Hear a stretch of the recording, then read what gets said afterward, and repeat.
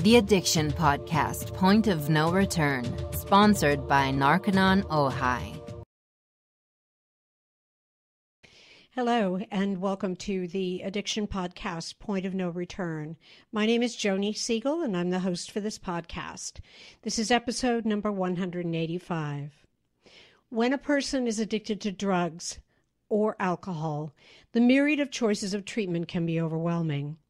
Narconon Ojai is a residential treatment facility that addresses the physical, mental, and spiritual aspects of addiction. With a proven, evidence-based, step-by-step program designed to free those trapped by addiction. For more information, call 866-231-5924.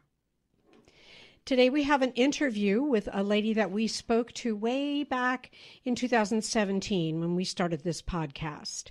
Her name is Joanne Peterson.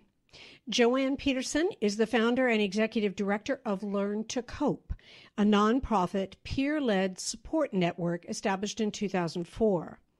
Ms. Peterson's journey started when she was a young girl as her siblings experienced issues with mental illness and addiction. Funded by the Massachusetts Department of Public Health, Learn2Cope has grown to have a full staff who collaborate with communities across the state, spreading messages of prevention, education, awareness, and advocacy. Moreover, Learn2Cope has 25 chapters throughout Massachusetts, a chapter in Florida, and a private online forum that supports over 11,000 members. Currently, Ms. Peterson sits on the Massachusetts Health and Human Services Emergency Department Working Group, along with the Governor's Special Commission to investigate and study licensed addiction treatment centers for the Commonwealth of Massachusetts. She is a board member of RIZE Massachusetts, a member of the Attorney General's Interagency Task Force on Newborns with Neonatal Abstinence Syndrome, and a part of the Family Advisory Council for the Purdue Pharma lawsuits. Yay, Joanne. She serves on the advisory boards of the National Child and Traumatic Stress Network, as well as Harvard University's Recovery Research Institute. Let's talk to Joanne Peterson from Learn2Cope. So Joanne Peterson from Learn2Cope, thank you so much for being willing to be on the podcast today and telling your story again. Well, thank you very much for having me. It's an honor. Thank you.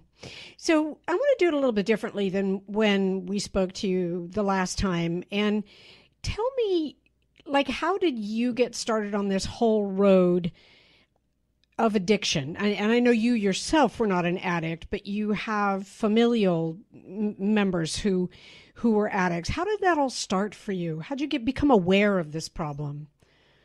Well, probably around the age of 10. I was a sibling first.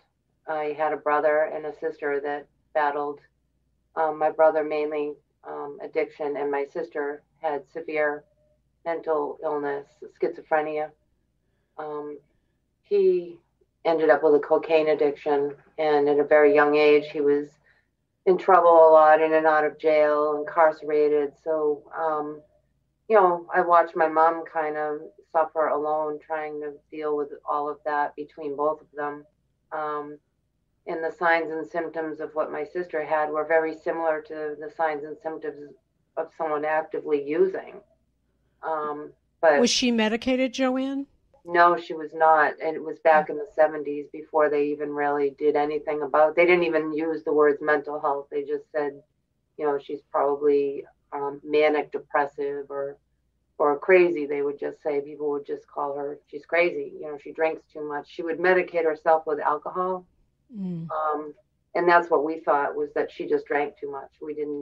Back in those days, you didn't really talk about treatment or the word addiction or anything like that. It was more like, she drinks too much and he's in trouble all the time. And my mom was somebody that didn't really ask for help. Because back in those days, you really weren't supposed to. You were supposed to keep everything in the home, not talk about it. And she was an excellent mother. She was the most loving mother. But, she reached out, went to a meeting, and what they told her was just kick them out. There's nothing you can do. Just kick them out. Nothing you can do. Just take care of yourself. And that's the message she had. And even though she was a loving mother to them, she did, do that. And at some point she had to as well, because it got really out of hand. But I guess I learned at a really young age. One thing I really learned years later, I think looking back, was I always looked up to my brother. He was like a hero to me.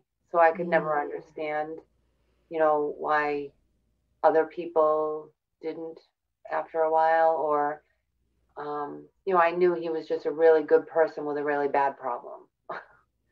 My sister, on the other hand, was really hard because her disease really ravaged her mind by the time she was about 20.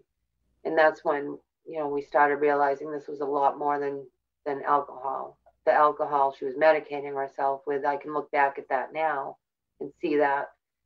But it was the schizophrenia that ravaged her mind. And today she's in a nursing home at, 59 years old and completely delusional with, paranoid schizophrenia. So, and I learned later in life that that's when it usually comes on, in early 20s.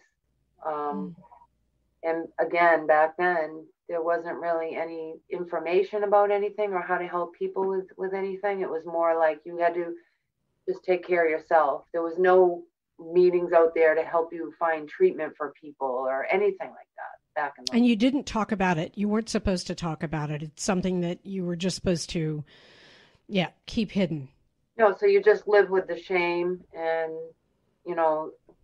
it's like wearing a heavy blanket. There'd be like an article in the newspaper. So everyone knew things were going on, but you didn't talk about it. So then you were like kind of, the different people in town.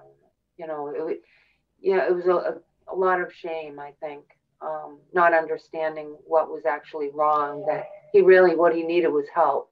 And then by the time he ended up incarcerated all the time, it was sad, because he really would have loved to have had a normal life. He was a good-hearted person, and he just couldn't get out of that hole.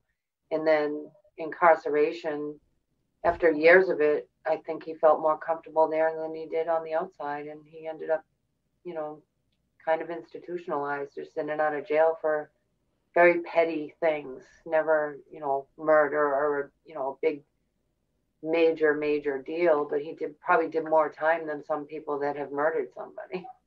And then he passed away in 2011. So that was very sad. How old was he when he passed away? He was 52. Okay. Yeah. What was it like as a young child? I mean, did you get did you lose out on a lot of attention because of what your mother had to deal with your brother and sister? I think so. And that's common today too in a family. And I think it was more that what happens is you get worn out. So my mother was probably pretty worn out. She was a single parent as well, trying to provide. And, the shame and the stigma that was out there back then might be even a little worse than it is today. And, she was ashamed to, when things would be in the newspaper. So yeah, it's a heavy burden for a parent to carry. And then, to also have another child that's very young and have to bring her to visit her brother in jail on Sundays. So, you talked about shame a couple times, and the other thing I think exists, and I know you know this from your organization, and we're definitely going to talk a lot about your organization, and that's guilt. Because so often, even if the parent doesn't think for themselves, oh, it's my fault, it's amazing that other people can kind of push that. Like, oh, you just weren't a good parent. You weren't diligent enough. You didn't talk to your kids about drugs. And that's not necessarily true. No, it's definitely not true. That's blatantly still happening today. If there's an article in the paper, you always see, or on social media, you always see those people posting, oh, well, that's a parenting issue. They didn't do this or they didn't do that. Or, you have to keep your kids busy and in sports. And we did all of that in my family, football, baseball, basketball. Nobody's perfect. There is no such thing as a perfect parent. And they're not born with a manual. And there's a lot of dangers out in the world that sometimes, there's a doctor in Massachusetts, Dr. John Kelly, who describes it perfectly, that there's a reason you can't rent a car until you're 26. And that's because you're considered a risk, because your brain is not developed until you're 26. So to think that an adolescent isn't going to make some very unwise decisions before that age or even after that age, but is not in reality. So, and you can't be with them 24 hours, 7 days a week. You can't do that. And so at some point, your son or daughter is going to be in a position to make a choice, and they can make what you consider the right choice, or they can make what you consider the wrong choice. And you can't be there to guide them through every decision that they make. And, right. None of us are going to lock up our kids in a closet. We know that that's definitely not the way to go. So you were brought up and you had this in your life. What happened with your son? So years and years later, in the early 2000s, OxyContin hit Purdue Pharma, the makers of OxyContin, marketed and unleashed it. Mismarketed, I should say, because they pled guilty for that. Yep. And OxyContin pills became very popular out in just everywhere. It was the new fad for people to try. And I had never heard of it. And he had just graduated high school. And, he tried it one night with a bunch of other people. And what he didn't realize is it was going to change his life for a very long time, if not forever. And it took us a while to figure out what it was. And when I mentioned the symptoms of schizophrenia, I started to think it was mental health. I thought, geez, maybe this is running in my family. Maybe this is what's happening to him, because he was up all night, sleeping all day. He wasn't as talkative as he used to be, or he was too talkative. It was just constant. It looked like mental health to me. I wasn't smelling things, So I took him to a crisis center, and at one point, still not knowing what he was doing, and they sent him out with lithium and sleeping pills, and they said he had bipolar. So I was very relieved, and I thought, well, now I know what it is, and there's treatment for this, and much different from back in the days with my sister. And it was not that. By the time we figured out, giving him those drugs could have killed him, because what it was by then he was already using heroin. And oh, wow.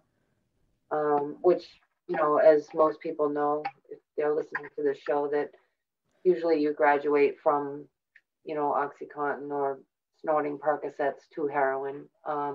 Right, because heroin is cheaper. Right, and that's what had happened, and I didn't know, and here I was giving him lithium and sleeping pills along with heroin. We eventually found out, it's a long story, but we did find out it was terrible. It really put a strain on our whole family, my husband and my other kids. Joanne, who introduced him to the OxyContin?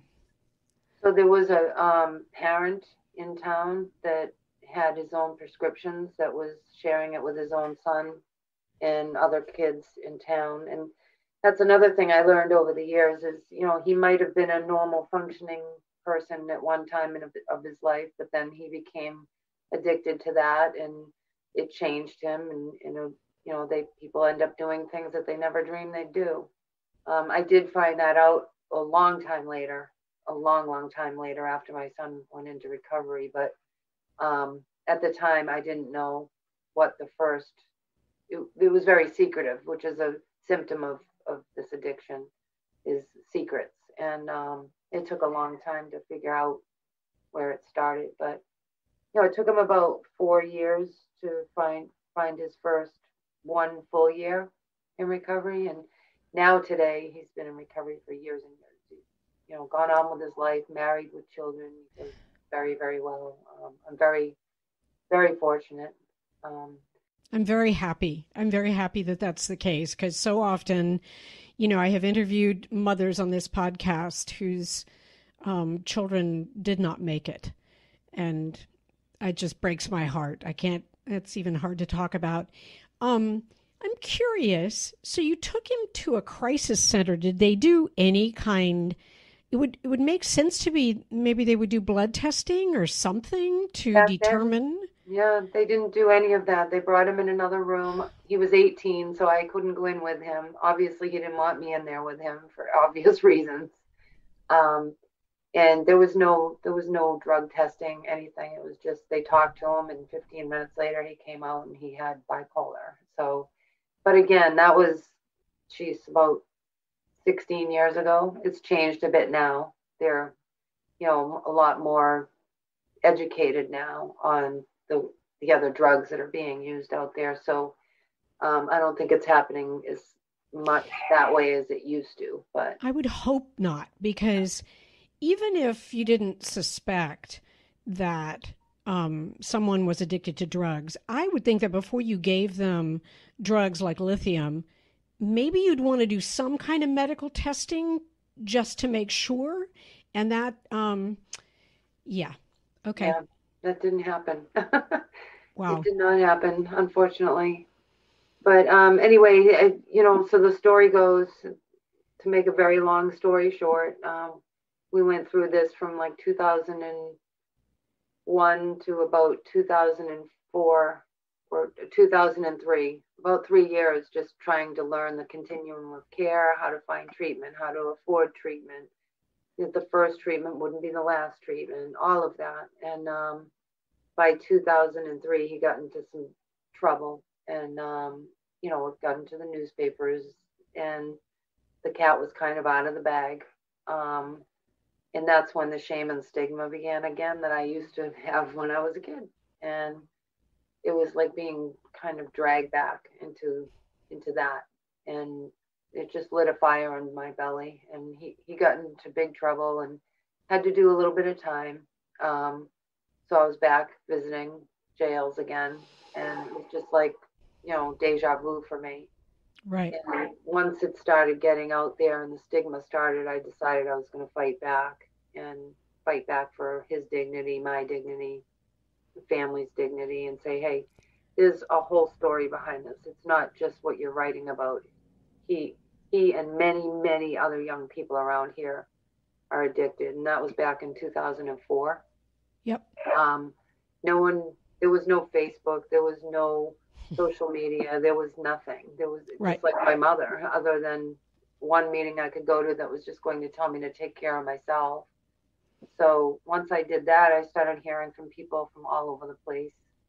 And it got into the newspaper that I wanted to hear from other parents. And I started talking about it kind of publicly. And I connected with a district attorney who had like a large forum, was trying to warn people about OxyContin use. And they were starting to see it a lot at overdose scenes. And, it was really starting to come out. So back in those days, I just kind of broke it open around here.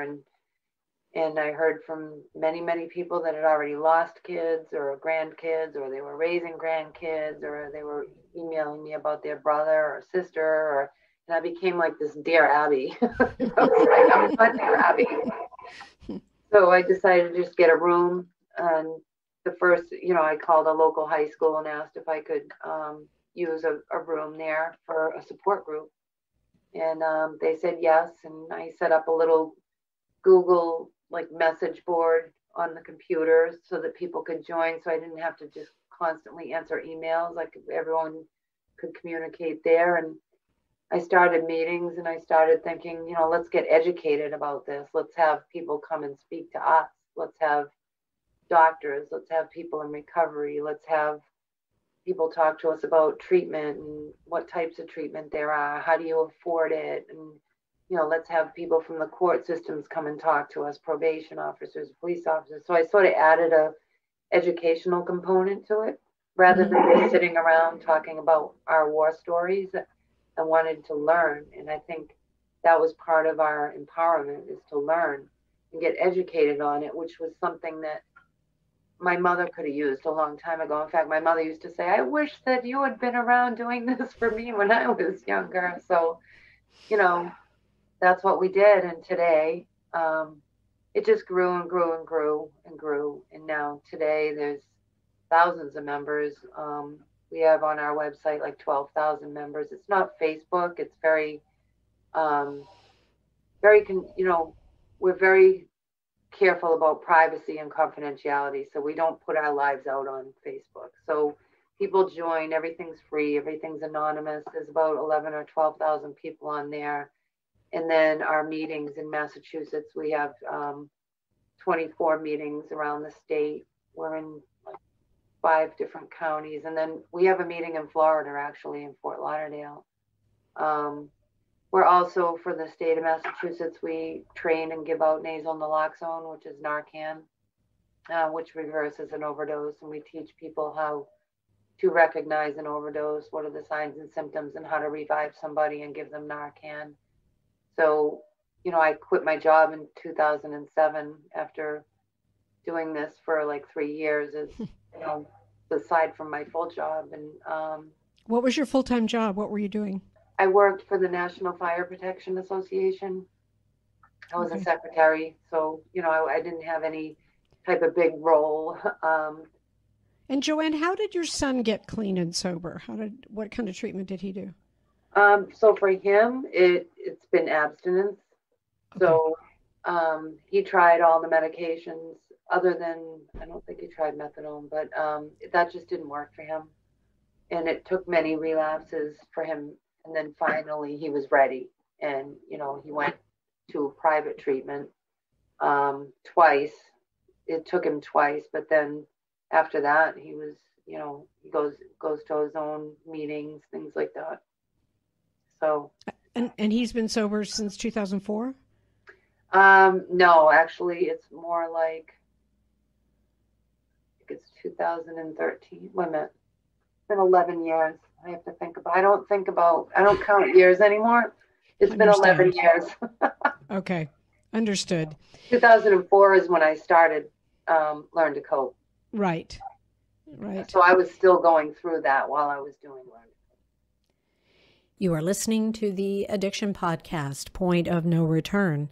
For more information on the podcast, or to reach out if you have a story you would like to share with us, go to our Facebook page by the same name, or you can email us at theaddictionpodcast@yahoo.com, or go to our website, theaddictionpodcast.com, or call us at 727-314-7080. And please remember to subscribe to our podcast wherever you listen to podcasts and give us a 5-star review. For more information on our sponsor, Narconon Ojai, visit their website at narcononojai.org. That's NARCONONOJAI.org. Or call 1-866-231-5924. That's 1-866-231-5924. Sometimes, the hardest thing about getting someone into recovery is getting them to agree to treatment. Bobby Newman, a certified drug counselor with 30 years experience and an over 85% success rate as an interventionist, has created a series of 12 videos that you can use right now to learn every step to get your loved one to agree to treatment. Call 1-833-918-0008 today and say the word podcast to get a 10% discount. Or go to newmaninterventions.com and type in the word podcast for a 10% discount. This service comes with a free 1-hour consultation with Bobby. That's amazing that you could start this organization and offer support to others while you yourself were going through it. Yeah. That I didn't know that. I didn't know the timeline on that. And that's that's quite something. I mean, kudos to you. Kudos to your son for getting clean and sober, no matter when that happened. You know, the point is that it did happen, but kudos to you to go through all of that and share with others when you're in the middle of it. I mean, yeah. Actually, it really, it helped me a lot because, you know, you talk about empowerment. It was something that I could do. I didn't feel so helpless. And I was also learning a lot, and I was making a lot of connections. And that just the education alone was part of my healing, because that's when you stop blaming yourself, because you learn that this isn't something that I did to him. And I'll say this for myself. I feel like it definitely is in the genes in my family. I told you my sister had the schizophrenia. She had a child, my niece Janine, who just passed away 2 years ago of an overdose. So that was very, very difficult. I'm sorry.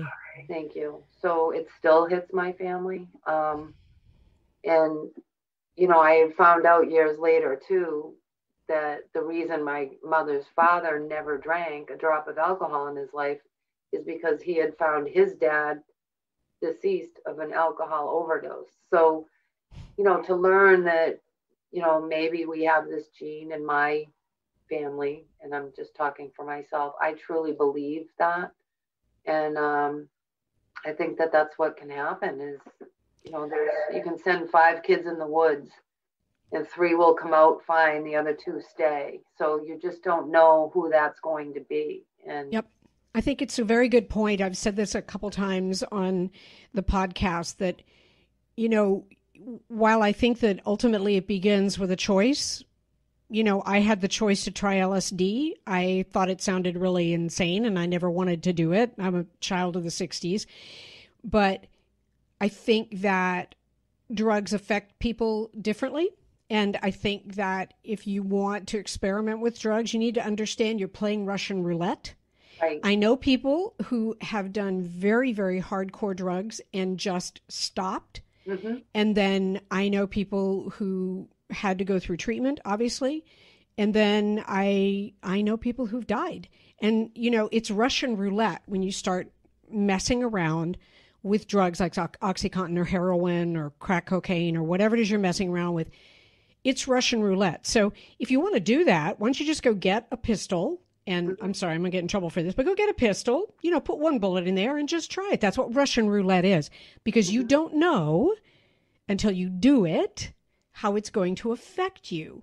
And if you walk away from, like you're saying, with the 5 going to the woods and the 2 don't come out, you know, you want to be the one that walks out the next morning and is addicted? I don't think so. It's not a good way to go. Well, like my son said, you know, when they tried it, they were like swinging off a tree swing and they thought, wow, this is great. We don't, you know, they felt so good. And he was like, it was like this feeling like he had never felt before. And they just wanted it more and more after that. And what they didn't realize is, you know, it was so potent when you snorted an 80 milligram Oxycontin back in those days. It went straight through your bloodstream, straight to your brain receptors. And you needed it after that. You just needed it. And they had no idea what was going to happen to them. It was just another day to them. They experimented with something and that was it. Yep. What are you doing? Let's talk about your organization now. I have to tell you that I have mentioned your organization many, many times on the podcast because I just think that your organization is such a resource for people who have someone in their lives who's going through addiction and they just don't know who to talk to. And while, you know, I'm not to debunk psychiatry or psychology, so often their solution is another drug. And I think that logically most of us know that it makes no sense to substitute one lethal substance for another lethal substance. It doesn't make any sense. So I think that, you know, your organization, you offer such a service to people who are going through this. And like I say, I've mentioned it many, many times. I've emailed it to people because I think, you know, so often they just want someone to talk to who knows what they're going through, and not somebody who has no clue. I'll be honest with you. My kids did not get into drugs. I wouldn't be the right person to talk to about it. I have not experienced it, but I know you and the people who work with you have experienced it, and I think it's huge. I think that's why there's something to be said about peer support, because that's happened to me actually. I have an unbelievably awesome group of friends that I've been friends since we were teenagers, but I couldn't talk to them about this. I needed somebody that knew exactly how I felt, and that's what we have today. So, what we always strive to do is make sure people feel better when they leave than they did when they came in, and that they're armed with resources, hope, information. Hope is huge, support, education, all of that. And so that's what we do today. I mean, I'm very lucky that Learn2Cope was recognized around here as a solid resource. So the Department of Public Health, Bureau of Addiction Services actually funds us now. So I have an unbelievable team. Everyone that works for Learn2Cope, with an exception of like 2 people, has been affected by this. So everybody understands what people are going through. When you make a call and you get someone from Learn2Cope, you're going to get someone that knows, that's been there, that will talk to you. And our meetings, we offer a very, very safe place where we don't judge. We meet people where they're at. Even if somebody comes and we don't feel like the form of treatment that their son or daughter is going with, we don't judge that even. We're just there for the family to help them cope with it, to get through it, and to learn from every scenario, and and just give out information and just be there for them. And we do have a lot of losses, unfortunately.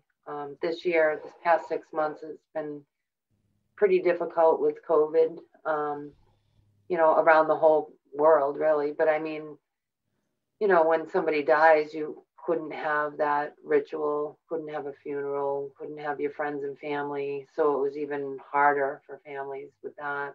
We had people that lost parents to COVID and then lost their kids or a child. So it's been a really rough time for everybody. But we put all of our meetings virtual. I saw that on your website. I think that's huge that you've done that during the whole COVID thing, because people still need the meetings. They still need it. In fact, more than ever.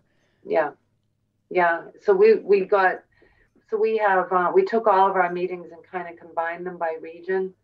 So I guess what I will say is the silver lining of all of that is people are coming that never could get there before, because they don't have to drive a long distance, or they're in another state and they can hop on this meeting, and all of a sudden they've got all these new people to talk to. So we've got, a lot of people coming from other states now, more so than we did before. And also people in Massachusetts that weren't able to get to meetings before. Now they can go, or if they've been a member say they were a member of one meeting that they used to go to every Thursday night in Cambridge. Now on Monday nights, if they feel like it, if they can hop onto the Monday night meeting and go to Florida, Franklin, and Hudson. So it's even enriched like the relationships and friendships that have formed, and that's healing. That's actually huge. I have a completely different program, completely just related to the podcast, and we would typically do live events where maybe we would have 60 people. But with the whole onset of COVID, we said, okay, let's do it virtually. Let's do it via Zoom. And now we can have people all over the world. You can have people all over the world. You don't have to necessarily open chapters in all the other states. Right. I remember when we spoke before, you were starting to do that, but there's a lot of challenges involved with that because you have to basically clone yourself. What you've done is so successful. And oftentimes people take a little piece of it and alter it, and then it doesn't quite work as well as what you do. But this way, I hope you'll keep the whole virtual aspect in even after COVID, because you have the potential to reach so many more people over Zoom or Skype or whatever tool that you use. And I think that's huge. I'm happy to know that, because I always promote your organization because Thank you. so often people don't know who to turn to. They don't know what to do. And you offer such a great resource for that. So that's huge. We will keep them online. I don't know. I mean, when the time comes that they say we can get back to in person, we'll probably still have in-person meetings, but we will definitely keep online meetings available. And we started doing webinars, which are huge. You know, we had one last week, and as soon as we put the registration, it's free and everything, but we still have people register, so we know how many people will be there. And within like hours, there was over 100 people registered, and it's crazy. But I think people are so isolated, and you know, having a chance to listen to a speaker that's, you know, someone that's pretty renowned that you wouldn't normally be able to get to come to a meeting, it's really, really good. So I think you're right. And I think that while there's all this attention on the whole coronavirus, and I've said this many times in the podcast, the addiction pandemic existed before the coronavirus. It's still going to be there after the coronavirus. And I think that there's so much media brouhaha about corona, and there's not as much attention on the addiction pandemic, and it's still there. And I think that, I think it's huge that you offer a vehicle for people to talk about that, you know? thank you.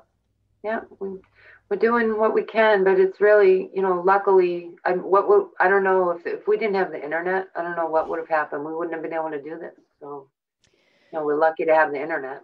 Exactly. So. It has its pros and its cons. Yeah.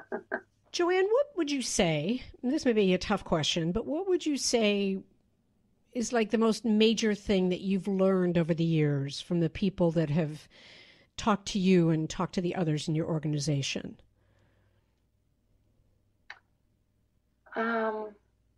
I guess what I would say is, in the end of it all of it, we are not in control of what the outcome is going to be. All we can do is try our hardest to get educated, to find out ways that we can hopefully motivate somebody or help to motivate somebody to get to treatment, which doesn't always work.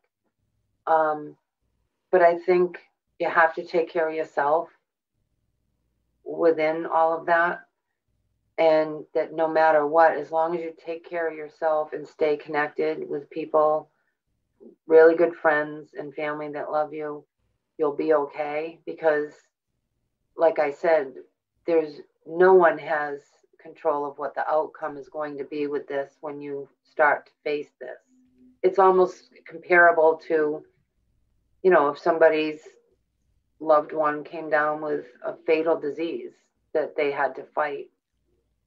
Because we know that this can be fatal if somebody doesn't find recovery, but we can't guarantee that that person is going to seek and find it.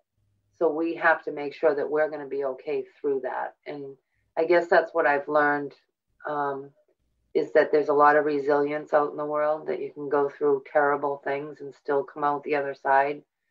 I've had people, and this is kind of hard to even say, but I've had people say that, and even in my own situation, that, you know, even when you lose somebody, if you've been involved with something, that you got the education and the support, and you tried every avenue, and then if you still lose that person, at least you felt like you never prepared, but at least you were somewhat prepared, rather than someone that just finds out and it's a shock that they didn't know that they were using, or they tried to go through it alone and didn't know how to help them. If it's somebody that had that support and education and were able to go through all the steps that a family goes through before it happens, there's a little bit of a difference. So I guess resilience and just, you know, like they say in like Al-Anon, the 3 C's, you didn't cause it, you didn't cause it, you can't cure it or control it. So I think that's probably one of the most important things to really understand. Very, very good advice. And I think what resonates to me through everything you're saying is to get educated.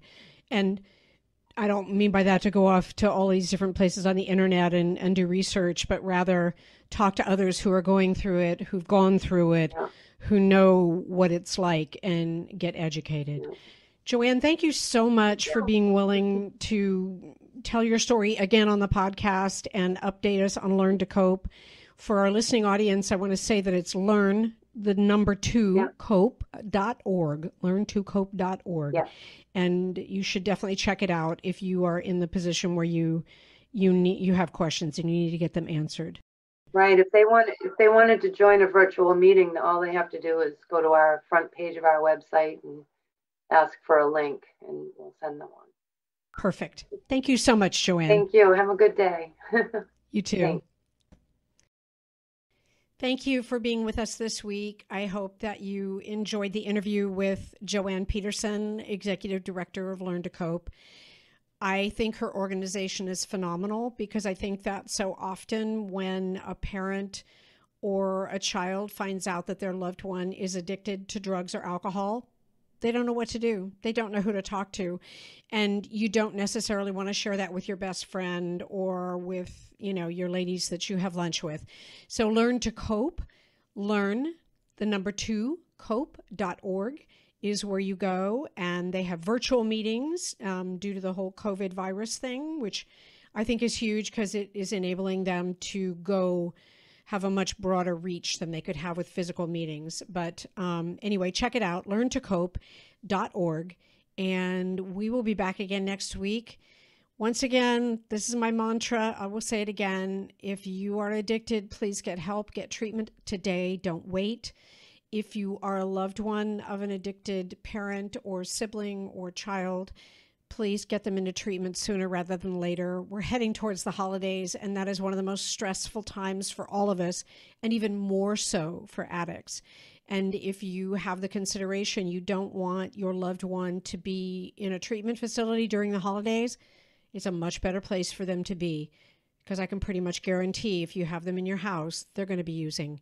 So get help, do it now, don't wait, and we'll talk to you again next week. You have been listening to the Addiction Podcast, Point of No Return, sponsored by Narconon Ojai. For more information on Narconon Ojai, call 866-231-5924 or visit www.narcononojai.org. Narconon is a non-12-step rehabilitation program based on the works of L. Ron Hubbard.